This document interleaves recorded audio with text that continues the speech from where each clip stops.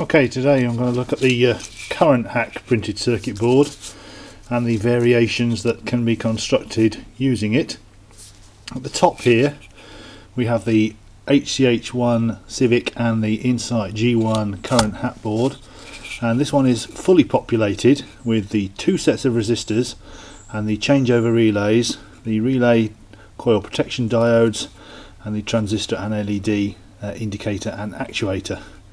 And on the end here we have a 12-way set of sill pins and a sill socket, and I can pull that off there.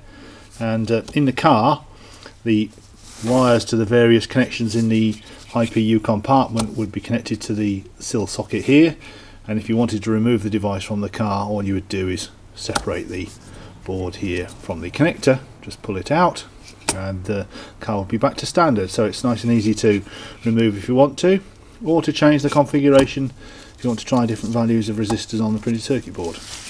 So this one has got the plus 30% and plus 44% resistor setup. So when the relays are not activated, you'll get plus 30% current, and when you trigger the relay activation circuit, they'll all pull across and you'll get plus 44%. Now, in order to use plus 44%, you will need to do some modifications to the MCM and disable the short circuit fault reporting from the IPU compartment. But if you're just using the plus 30%, you don't need to do that. So that's the two-stage, more expensive version, due to the cost of the relays, etc. But that's absolutely fine. And this is the ultra cheap plus 30% board with the not relays, hasn't got the relays fitted or any of the other parts, and this is just 10 resistors, 4 1K1s to positive, 4 1K1s to negative, and a couple of 240R1s here for the BCM current sensing. And this again can cope with either the G1 Insight or the Civic HCH1. Plus 30% on the Civic HCH1 is likely to give you some issues. It does work, but it can overload the IC bit in that car. But in the Insight, plus 30% is absolutely fine, and you can see that's very simple. And that's the basic printed circuit board for the plus 30% current hack. Obviously, you will need to upgrade your main fuse if you're going to be using plus 30%. I recommend a minimum 150 amp fuse for people who are using plus 30% current. Because you'll be pulling consistently over 100 amps, and it will stress and most likely blow the standard fuse. And again, it will just plug into the sill pin connector here. In fact, if I just unplug that, you can see here this is what the wires would be attached to that go into the loom.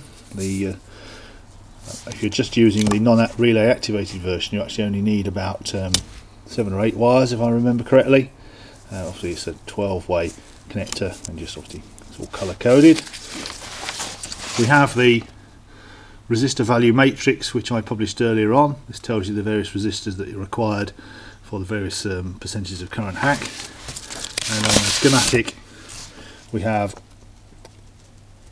all the wires that you require, colours, connectors, pin outs, and these are the wires that you splice into with the multi-way connector here on some fairly short lengths of equipment wire, and then you can just plug the device in.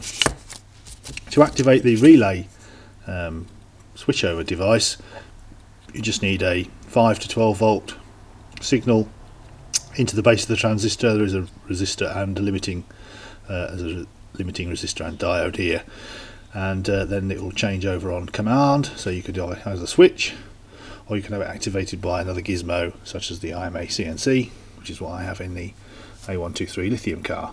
I have the plus 30% and the plus 44% board in that car, and the plus 44% is active for assist only, and the MCM is modified in that car to remove the short circuit error flag check.